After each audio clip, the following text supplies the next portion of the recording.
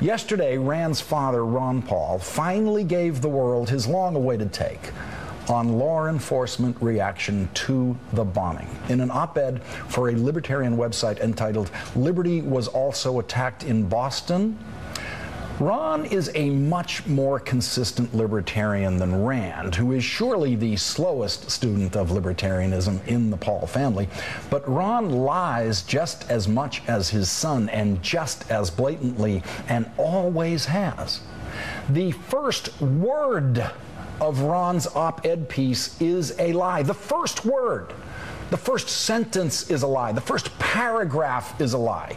Let's count the lies in Ron's first paragraph. Forced lockdown of a city. Now let's listen to the governor announcing the forced lockdown. We're asking people to shelter in place, in other words, to stay indoors with their doors locked and not to open the door for anyone other than a properly identified law enforcement officer, and that applies here in Watertown, where we are right now, also Cambridge, Waltham, Newton, Belmont, and at this point, all of Boston. All of Boston. Did you get that? Forced? He said, we're asking people to shelter in place. That's what the governor said. He did not order anyone to do anything. Massachusetts Governor Deval Patrick does what no governor in modern U.S. history has ever done. He orders nearly 1 million people to stay home. The greater Boston area shut down. Heavily armed officers in Watertown search for the suspect, house to house. Residents trapped in their homes but anxious to talk and communicate by phone, text, and the internet. All day long, we just kept looking at each other, my husband and I, saying, is this really happening? And we're watching the TV, and it just felt like we were inside this strange nightmare. Those inside their homes weren't allowed to leave, and those outside weren't allowed in. It's super scary. Like, of all the places in Boston, I never thought that they would be right here. The dramatic scene played out in front of our cameras. Parents grabbing their children and running after spending the night hunkering in their houses and then finding themselves face to face with the muzzle of a SWAT officer's rifle. Now let's listen to the guy who stepped up to the microphone right after the governor, the Boston Police Commissioner. Mayor Menino has asked me to come here and to tell you that the shelter-in-place recommendation has been extended throughout the city of Boston. The shelter-in-place recommendation. So forced is lie number 1. Let's look at lie number 2.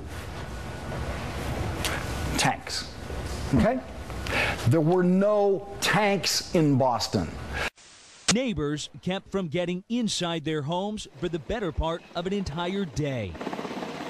I'm certainly not happy about it. I wanted to sleep. After we were here earlier and we saw what was going on, we kind of figured it would be a while. Law enforcement teams feared the suspect may have littered explosives along the roadways. Those inside their homes weren't allowed to leave, and those outside weren't allowed in. There were no tanks in Boston. The Boston police don't have tanks. This is a tank.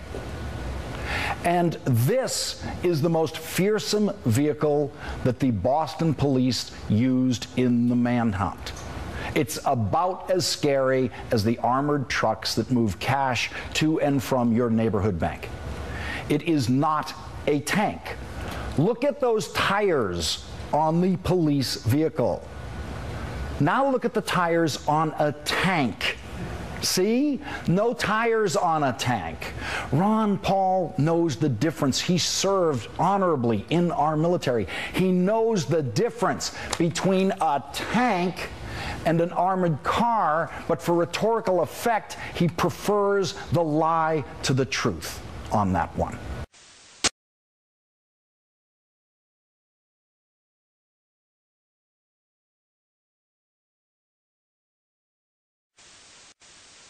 Door-to-door armed searches without warrant. Police don't need warrants if property owners welcome them into their homes. Families thrown out of their homes at gunpoint to be searched without probable cause. No guns were pointed at any families. It's a little stressful. It was a little stressful seeing these guys pointing big guns and you're holding your daughter in your arms, but they're doing the right thing. You know, they're trying to secure the neighborhood. Each time the SWAT team would rescue a family at the point of a gun, they would rush into the home in an armored line, guns at the ready in case the suspect was hiding inside. And each time they cleared out a resident, they did it with a force that reflected the uncertainty of not knowing who was a friend and who was a foe. When he banged on the door, I looked up, I was shocked, and there was a gun, or two guns or whatever, pointing down at me, and the guys, and they said, get out, get out. I said, okay, and I wanted to know, you know, do I get my shoes on? Just get out, okay, all right. The pattern was dramatically repeated time and again, house after house. Door-to-door armed searches without warrant. Police don't need warrants if property owners welcome them into their homes. Okay, so what you're saying is they gave you an absolute statement, we are coming in to look into your home. Exactly. And essentially this implies they did not give you a choice, correct? There was no choice. There was no choice whatsoever, right? There was no choice. I was opening my closet door to get out a coat, and they screamed at me not to touch the door. And they screamed at you not to touch the door, so they threatened I said, you. You guys are scaring me. I said, you're Correct. really, really scaring Correct. me.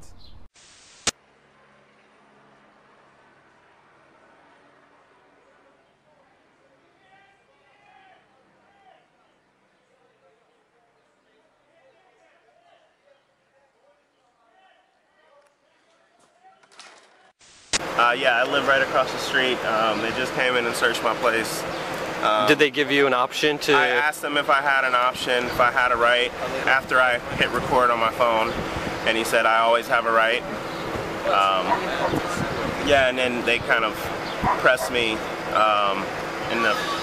thinking that if I didn't allow them that I was doing something wrong. But I did let them in. I have nothing. Under duress. Under duress, exactly. Yeah.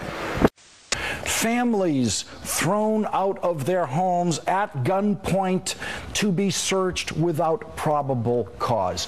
No guns were pointed at any families. Some families vacated their homes in Cambridge as police searched homes in that area, in the area of the suspect's home. I was on the street in Cambridge then talking to the residents who were very glad to be out of their homes for the few hours it took the police to be sure that there were no more bombs in that area near the suspect's home, in or near the suspect's home. The street that the police was searching then was actually full of spectators and reporters watching the bomb search from what we hoped was a safe distance. None of the spectators on the street were following the recommendation to shelter in place, and no police officer told them to go home because no police officer had the authority to tell anyone to go home because there was no forced lockdown. No businesses were forced to close. That is another Ron Paul lie. No businesses were forced to close. Massachusetts Governor Deval Patrick does what no governor in modern U.S. history has ever done. He orders nearly 1 million people to stay home. The greater Boston area shut down. Heavily armed officers in Watertown search for the suspect, house to house. Adam, it really has been a terrifying scene over there. You know, Amanda and Kim, we know that there are anywhere from 3 to 5 different crime scenes here in Watertown, and a lot of these are residential neighborhoods. And you can imagine when these investigators are going house by house, if you weren't already inside by the time they started this search, you haven't been allowed back inside ever since. This was now 14, 15, 16 hours for some of these people. So no businesses were forced to close. A wonderful little cafe was doing a busy lunch business on the corner of the street being searched for bombs in Cambridge. Transport shut down. Well, Taxis were running most of the day, and you could always drive a car anywhere you wanted, but subways and buses were shut down. So I will give Ron Paul that one. So the first paragraph has 6 sentences and 5 lies. Ron Paul repeats variations on those lies throughout the piece. The shelter-in-place command. Those are his words. That's what he calls it. There was no command. The paramilitary troops terrorizing the public. Those are the words he used, terrorizing the public. Here is how the public reacted to being terrorized by their local police.